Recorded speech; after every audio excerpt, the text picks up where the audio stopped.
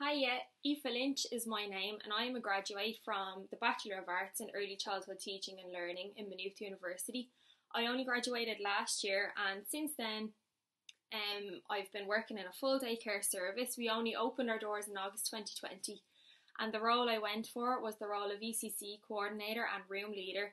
And I'm loving my role at the minute. I just can't believe that I've had the skills and the knowledge and the confidence to be able to not only lead an ECC room but also to coordinate the ECC programme. And I have to say that's something I never would have been able to do without the help of all my colleagues and lecturers in Maynooth University. So the most valuable thing and what I found unique to doing the degree in Maynooth University was being able to engage in a community of practice.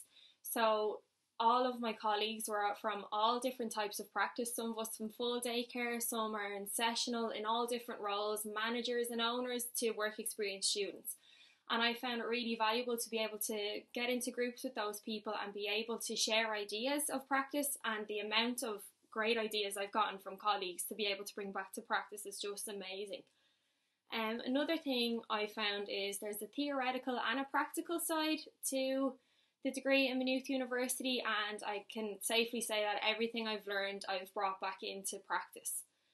And another thing, I chose to do the degree with Maynooth University because it's actually a partnership with Early Childhood Ireland. So a lot of the lecturers come from Early Childhood Ireland, and they're incredibly knowledgeable and have been in the sector for so long, and they're able to really share their thoughts and ideas. And no other early years degree in the country offers that. So for me personally, I did my level 5 and 6, and then that just wasn't enough, so I went ahead and did the degree. And I just feel that if we had more early years graduates with the level 8, that hopefully we can go towards a more professionalised sector, and please God, people who choose to do this degree will stay in the sector.